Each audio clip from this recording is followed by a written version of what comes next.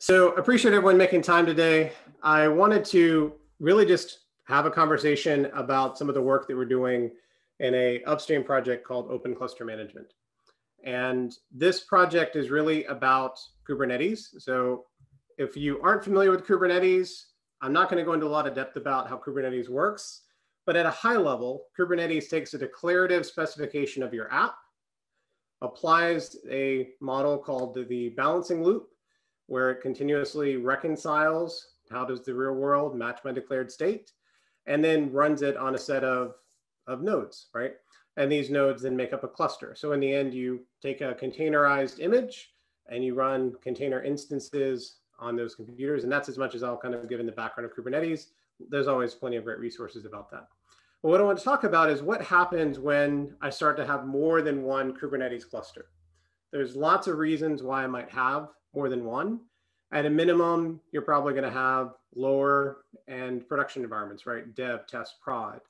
You might have a scenario where I'm replicating a workload geographically, in which case I want to run some in North America or in multiple regions within North America and some in other regions worldwide. Kubernetes already makes it possible to manage multiple availability zones within a single cluster. So you don't necessarily need multiple clusters for that. But when you start to cross regions, you might need multiple clusters at that point. Or you might have just a cluster for different project teams or lines of business. So Kubernetes makes it easy to run containerized workload, but the way that you adopt this technology is going to lead you to create more than one cluster.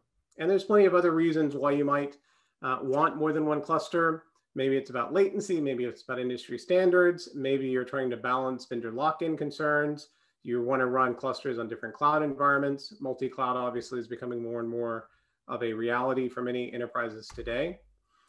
And then there's different things that affect scale. Am I talking about small scale startup dev teams, or am I talking about telcos? And so depending on where you fit in the spectrum, you might end up starting out with 5 or 10 clusters, tens of clusters, low tens of clusters. Probably not unless you're a telco where you see more than hundreds of clusters. Telcos and maybe some edge applications, you're going to see lots and lots of really small clusters everywhere. Telco might see lots and lots of really big clusters, but you're probably somewhere in here, probably between 10 and honestly low or mid tens is going to be, I think, the bulk of where workloads are today. Kubernetes helps you manage apps. You end up driving to manage many clusters. So what do you need to do to manage clusters? And this is the punchline of the talk, is how open cluster management is focused on these types of questions. How do you source your Kubernetes infrastructure? Do you run your own software on cloud nodes, on VMware, on bare metal? How do you create clusters? How do you update those clusters over time? So Kubernetes delivers a new release once a quarter. And depending on which version you're picking up, most versions to date have typically had a support trend of about 9 months. We'll see, I think, the support timeline going out a little bit longer in an upcoming release. But ultimately, not only is it about deploying the cluster the first time, but keeping the cluster, the control plane, et cetera, up to date. Once you have created it, you have a way to update it, you know how to tear them down and decommission them, you're gonna be focused on how do you make them consistent, right? Between dev, QA, and prod, how do I ensure I have the same namespaces, the same policies, the same way that I set quota? Because if I don't manage quota the same way between each environment, I might get to a point where something that ran fine in dev is CPU or memory starved in prod, simply because of the way that resource limits are configured between those two environments. Other types of things that Kubernetes can manage, you get into things like access control. So using roles, role bindings, or cluster roles and cluster role bindings, using network policies. Really, every part of the Kubernetes API is managed through these declarative constructs. And so finding a way that you can apply them and then validate and audit that they are consistent, that's going to become a big issue over time.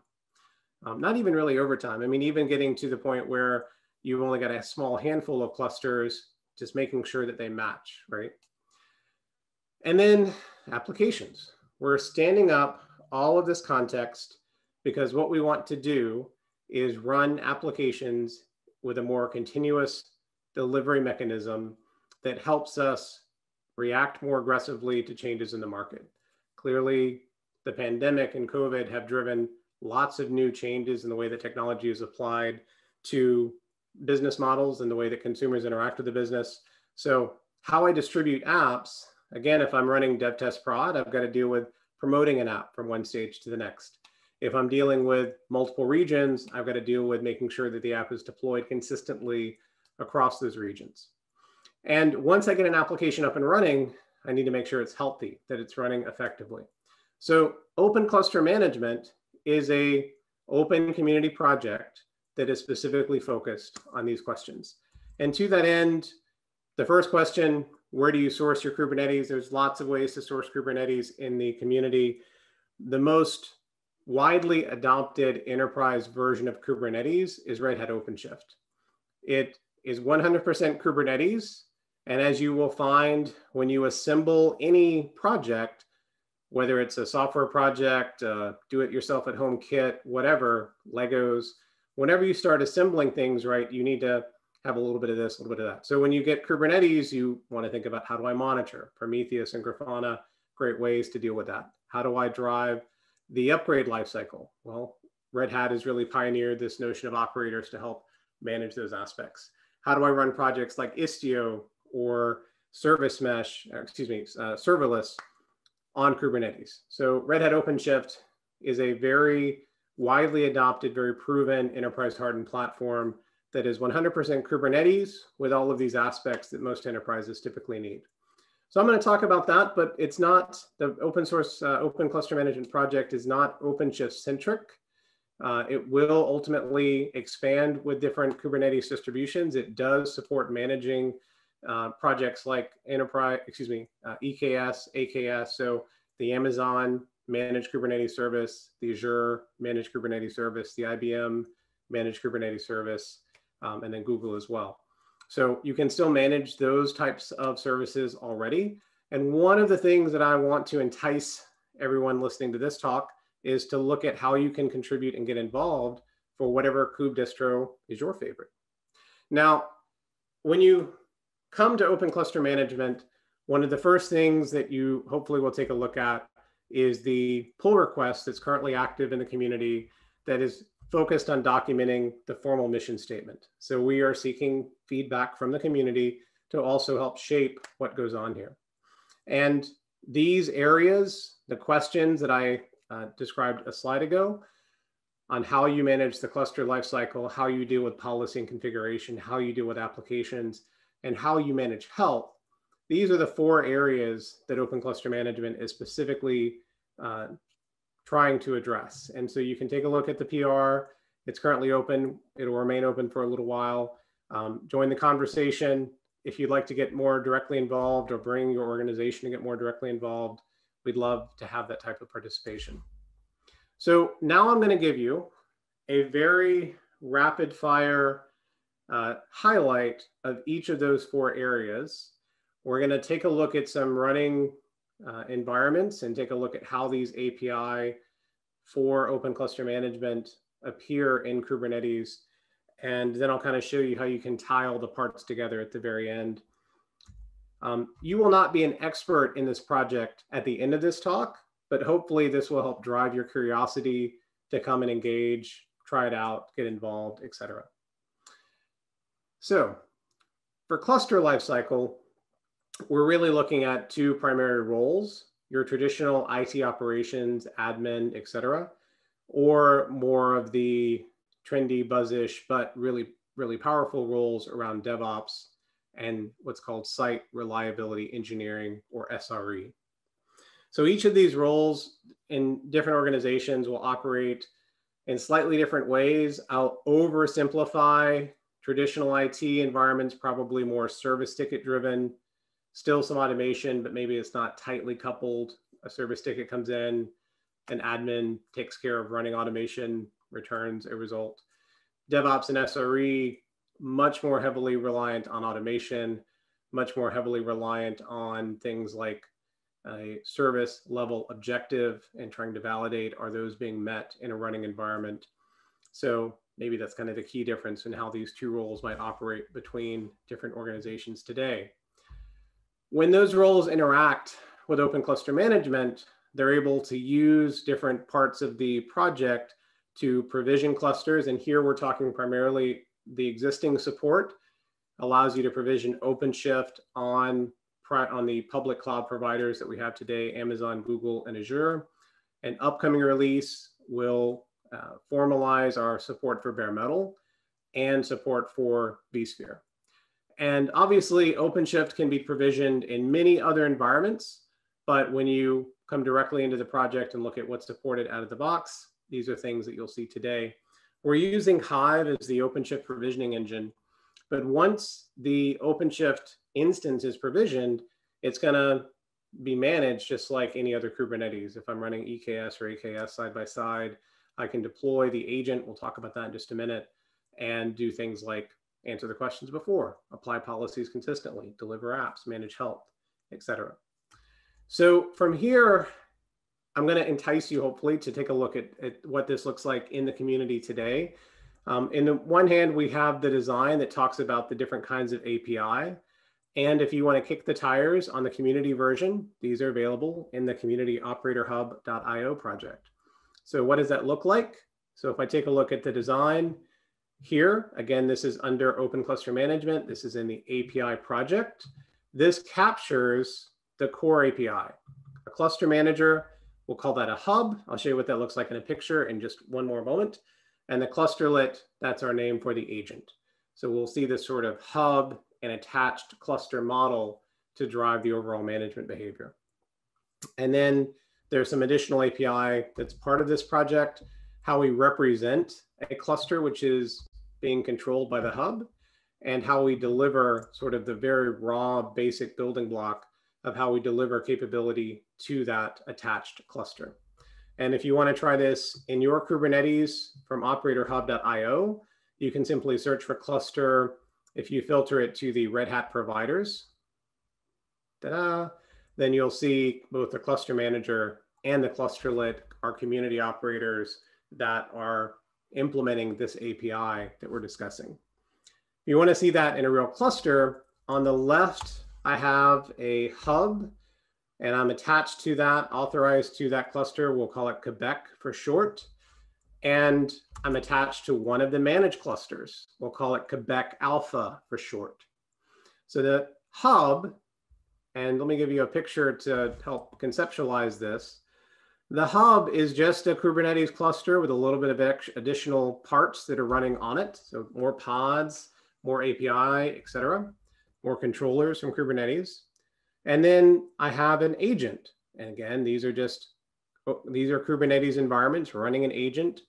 The agent is making API calls back to the hub. And so this is how the model looks. And so here I'm calling my hub Quebec, and I'm calling one of the attached clusters Quebec Alpha for this demo. And so I can see that cluster manager kind on the hub, and I can see that clusterlet kind on the attached cluster. What does that really mean? What it means is simply that there is a formal API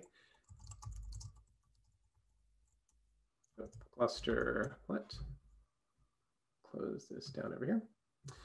There's a formal API that allows you to say, I want to attach a cluster to a hub by creating a clusterlet CR, right? Creating this instance. I give it some parameters about where to attach. I give it an authorization token for the agent to call home, and then it's able to connect to the hub. And what that looks like now on the hub is an instance of a managed cluster. And so I can see my Quebec Alpha managed cluster if I look at the YAML. So here I'm simply interacting with the Kubernetes API description of a managed cluster.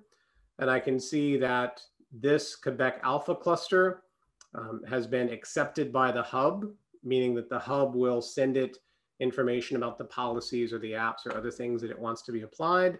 And I can see the conditions that it's currently recognizing the clusterlet as available. It's currently been accepted to be managed by the hub. The admin has taken that action of marking this sub-resource hub accepts client to true. And so now the clusterlet can receive work. And so in fact, if I look at the manifest work objects in my Quebec Alpha namespace, I can see I'm delivering some information over here. We have some additional layers that are managing a search collector, that are managing the policy controllers, that are managing the apps. And those are getting distributed as running deployments and other pods in a particular namespace over here on the managed cluster. So let me agent, there we go. And so these pods, clusterlet add-on app manager, are specifically created because some time ago on the hub, a manifest work object was applied to the hub, and then it gets federated down to the managed cluster. I'm going quickly because I just want to kind of get the basic idea out there. The hub connects, the actual hub itself is what drives all of the intended behavior for the fleet. The agents connect back to the hub to get their instructions. And all of the API, which controls that protocol and that lifecycle, is part of this upstream API project that you can take a look at under Open Cluster Management. There's nothing here that's really Uber specific. It's not specific at all to OpenShift. You can run these on any Kubernetes environment. So cluster lifecycle and that defined API now gives us the building blocks that we can attach agents and then drive behavior down. We can also provision clusters, as I alluded to before. And for that, we're using an upstream project called Hive. And the Hive project also defines some new APIs. So just like we saw managed cluster a moment ago, in this environment on the hub, I also have a set of objects called cluster deployments. And we'll just look for these in all namespaces. And so now I can see that cluster deployment for Quebec Alpha. So not only is there an agent which connects from Quebec Alpha back to the hub, it was also provisioned directly from the hub cluster by creating one of these cluster deployment objects, in this case named Quebec Alpha. And that object then provided all the details needed about which cloud I'm running it on, what credentials, et cetera, that I need to go and actually run that process of provisioning hosts, sourcing those operating systems into running Kubernetes nodes, establishing the control plane, establishing the worker nodes, et cetera. So managed cluster, clusterlet, cluster manager, those are all API kinds that help us attach an agent and drive behavior. Hive gives us these additional kinds, and cluster deployment is just one of several that's part of Hive. But again, I just want you to kind of take away that big idea. Hive helps you provision OpenShift on virtually any cloud environment. Now that you have clusters, and again, we're going fast here, but now that I can provision clusters, how do I drive consistent configuration against those clusters?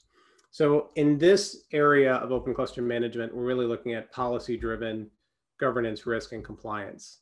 So we're looking at roles like a security ops person or a chief information security officer, CISO type role, where that type of role is looking at, I want to follow a certain standard.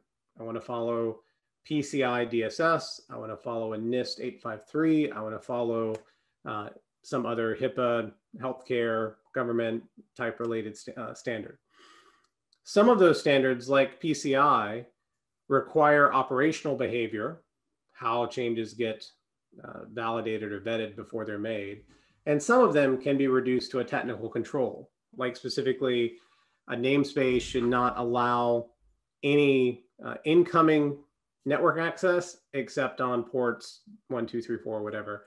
And so those technical controls are what we are representing now as policies that, again, are another API kind that can be delivered against those managed clusters. So if we take a look at an example of what that API kind looks like, I might look for policies that are defined on the hub. So we'll do that here on the left. So I've defined a policy for something like auth provider. And a little bit of a preview, one of the concepts that's really important here is this idea of a placement rule, which allows me to describe what clusters I want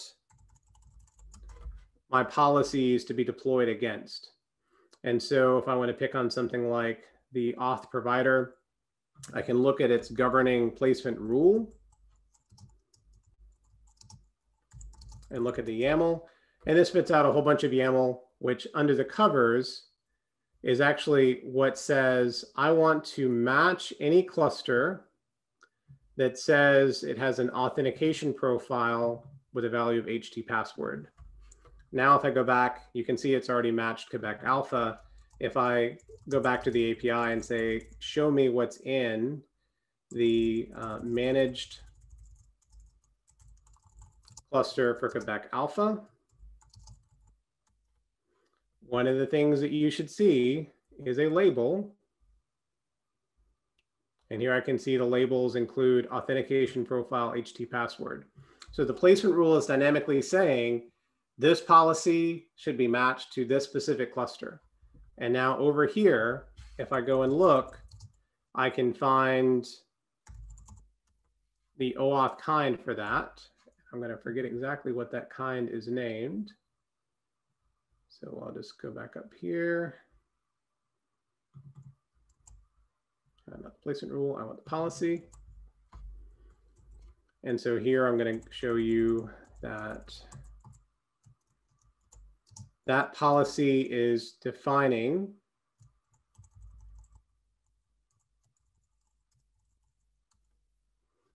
a required object for the OAuth configuration on my OpenShift cluster. Kind OAuth. Oh, and apparently spelling is important when you're talking about API constructs. Who knew? And in this case, if I look at the content of that object, the short answer is I'm going to see this HT password identity provider. And it's there not because the admin went and manually created it on that Quebec Alpha managed cluster, but rather because an admin went to the hub and said, here's my policy, here's my placement rule, go make it happen, right? And it might match one cluster, it might match 100 clusters. The hub is that control plane, which is driving consistency across the fleet. And the way that these policy controllers work ultimately allow us to drive those defined policy APIs on the hub, propagate them down to a managed cluster, and not only create the object the first time, but help give us a feedback loop that helps us understand whether it's constantly in compliance or not. Policies, you can create your own. There's a great blog that we published to talk about how to create your own policy controller. And in the community, again, is a set that of policies that's being defined with many participants, including Red Hat and NIST, which helps us create sort of a stable, consistent library of policies out of the box that are consistent with technical controls in NIST 853. And so you'll see some that are already there. Some of these you saw in my environment, like defined roles or role bindings as examples. So policies, again, an open source way to declare, I want a certain configuration to be available. Or I might want to drive behavior like OPA. So we can ensure that the OPA gatekeeper policy framework is running on every cluster, and that the rego statements that OPA uses to configure some dynamic behavior are applied consistently to the fleet as well. All right, we're pushing forward here. We got 20 minutes to go. We can drive creating clusters. We can drive attaching clusterlets and managing clusters. We can drive policy that gives us consistent configuration across clusters. What about the apps? So in this case, typically the DevOps SRE role or the IT operations role is what we're focused on in this project from a user community perspective. Open cluster management is not really scoped to try to make it easier to scaffold an application, or as a developer, simply to have an edit, compile, debug loop with my Kubernetes cluster. It's really more about the roles that are helping take an application from an early stage like development and promote it across the various stages of the pipeline. And then when it's in production, deal with aspects like scaling it out, placing it more dynamically, adjusting how much, adjusting perhaps moving applications from one cluster to another because of maintenance issues or whatever. but it's really more about the roles which are actually helping to manage the running applications once they've been developed and created. And the core idea here is really one that's been consistent with continuous delivery for a long time. You attach a subscription to a cluster, and it's going to go and collect information from that subscription and apply it to that cluster. Okay, well, where do I get my content from subscriptions? Ultimately, there's a couple of options: GitHub or Bitbucket or GitLab, your favorite Git. Hopefully that's one of your favorite Gits. If not, come join the community, add support for your favorite Git if it's not one of those three. But GitHub is probably going to be the most common. It's definitely the most common that you see in examples in the project today, where I have a set of Kubernetes manifest. Maybe they're straight YAML, maybe they're Helm charts, maybe I'm using Kustomize. But I've got that Kubernetes set of declared objects in my Git repo, and I create a subscription that says, go get content from this Git repo as it changes over time. Now, that's kind of interesting, right? Now, instead of having to apply a change directly, we're driving a GitOps-driven model. And what's a little bit different from the way that projects like Argo do it, and I'll comment on that in just a minute, but here, that notion of dynamic placement behavior, again, plays a significant role in how you not only drive the link from GitHub to the hub, right, from Git to your hub cluster, but how I dynamically deliver content to the fleet. And Git is not the only source. You can also pull content from a Helm repo, from an object store, and there's even kind of a built-in way that really is only used for dev, where I kind of templatize an object and put it in a namespace and kind of treat the namespace like a poor man catalog. But really, it's going to be probably Git, Helm, or an object store. And so if I just want to apply it to one cluster, I create the subscription. I'm pulling content continuously. It'll get updated. But where this becomes more interesting is when I have content that gets applied to a hub, and then I'm using those dynamic placement rules to deliver my application out. And so if I take a look again at kind of what that looks like, here I've got a subscription that is on the hub. So remember, on the left, I'm dealing with a hub. On the right, I'm dealing with my managed cluster. And that one's showing me propagation failed. So I had something that changed in my Git repo in the last couple of minutes that triggered a change. So one of my partners is making a change there, but it's not going to affect what I want to show you here. But the subscription itself is saying, go get content from a Git repo. That example happens to be coming from a repo called Kate's Pacman app. You can go play with this behind the scenes if you want an example for a project today. But again, that notion of placement rule becomes really powerful because I can say where I want that application to be deployed against a running environment. And so in this case, it's targeted to a few, unless my cohort has made a change behind me. It should be running on 3 clusters. Okay, so Quebec Bravo got taken out, but right now it's running on 2 clusters. So something changed in the running clusters. And instead of running on Alpha, Bravo, and Charlie, it's now just running on Alpha and Charlie. Still good. The placement rule says run it on at least clusters that match these labels. And in this case, there are only 2 clusters in my fleet that currently match that label. So we're doing good there. In this case, the application model drives this notion of placement rules as kind of the unique way that Open Cluster Management delivers content to the fleet. Now with that, let's take a look at Pacman. So I've showed you kind of the API from the command line, things that you can assemble from the upstream project.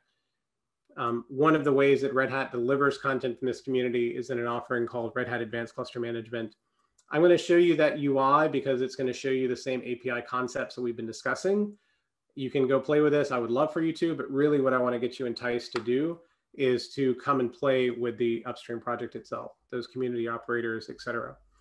So what I'll do is I'll kind of switch gears into showing you some prettier pictures rather than the API layout that we saw a minute ago. And so here I can see those same managed clusters that were attached shortly, attached in the console. But now I can just see a UI that shows me what's running, and I can see a little more clearly what's going on in that cluster. I can see the version of Kubernetes it's running. I can get access to the cluster API, the console. I can show you my creds, but I don't really want to, so I'm not going to do that. And then we're pulling information like the nodes, and then details like cluster settings and whether things are healthy at this point in time.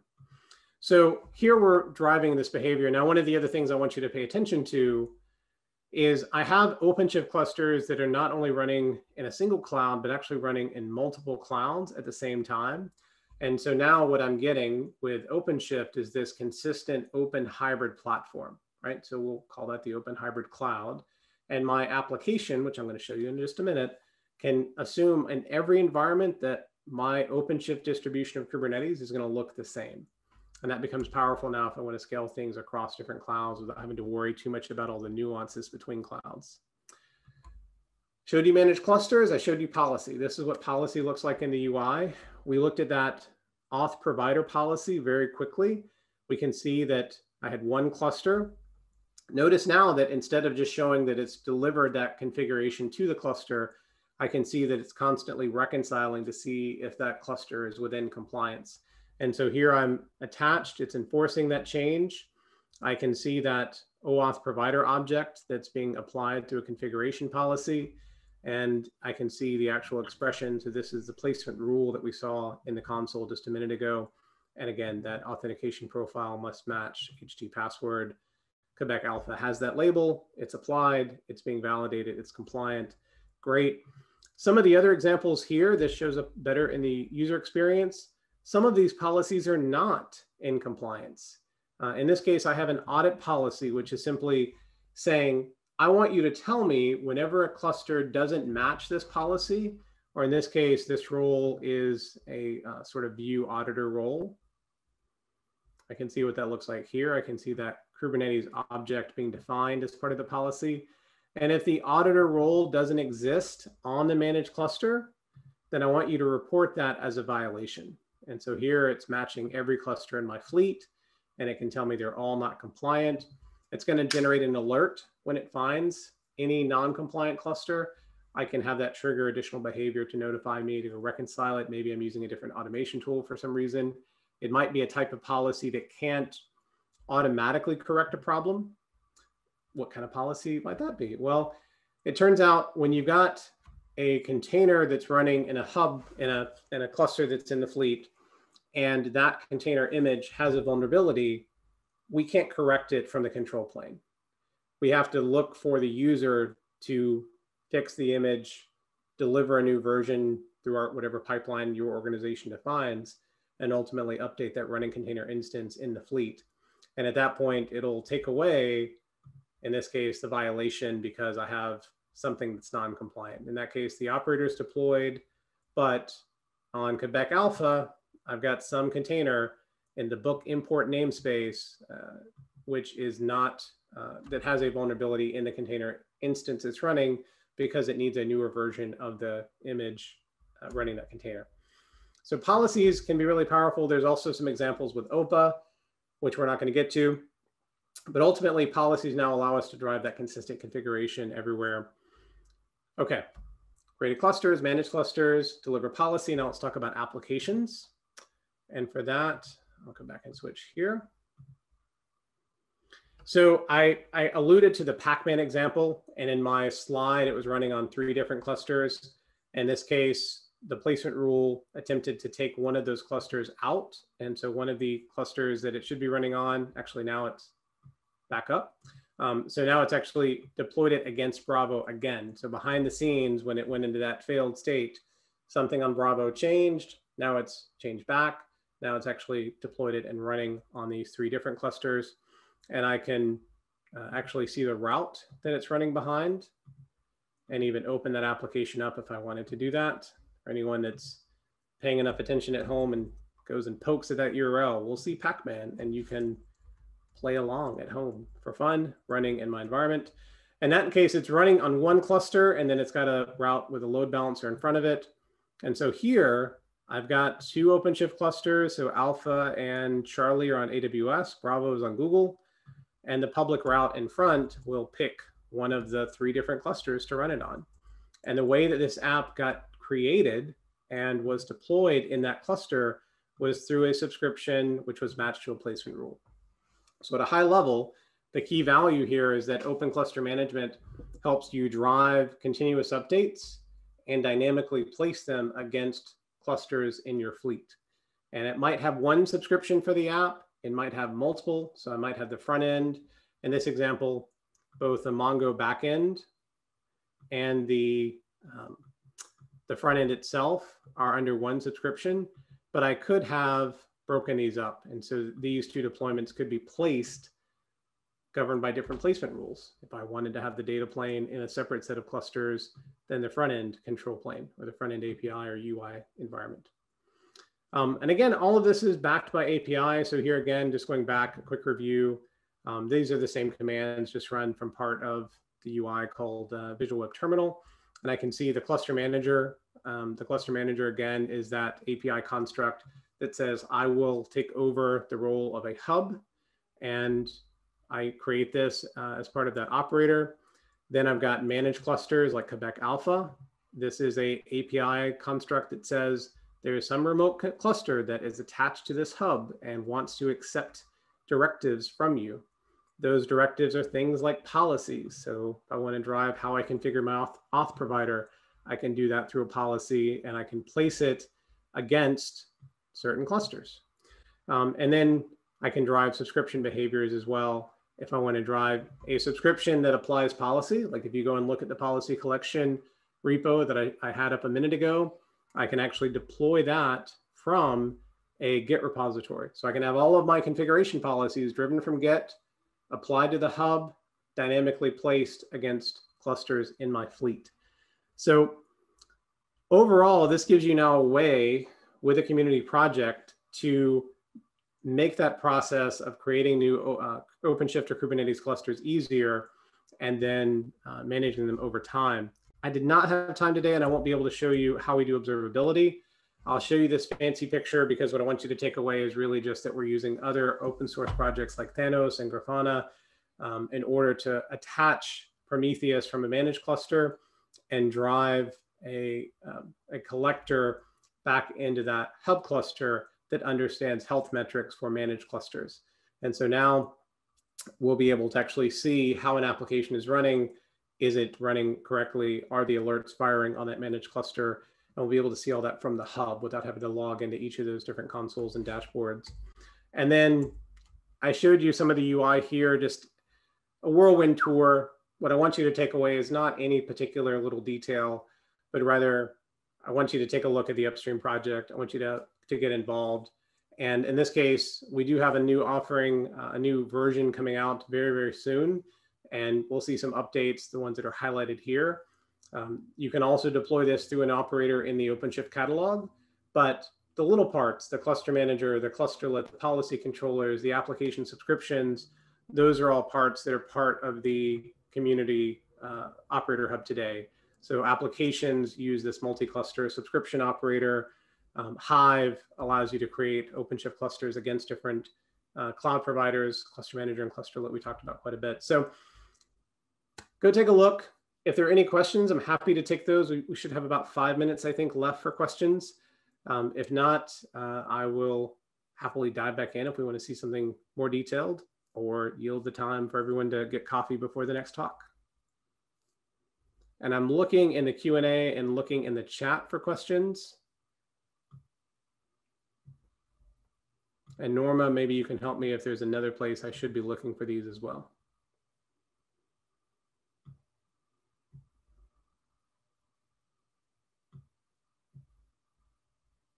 Norma, let me confirm, I do not hear your audio. And our moderator may have stepped away for just a moment. Are there any questions from the audience?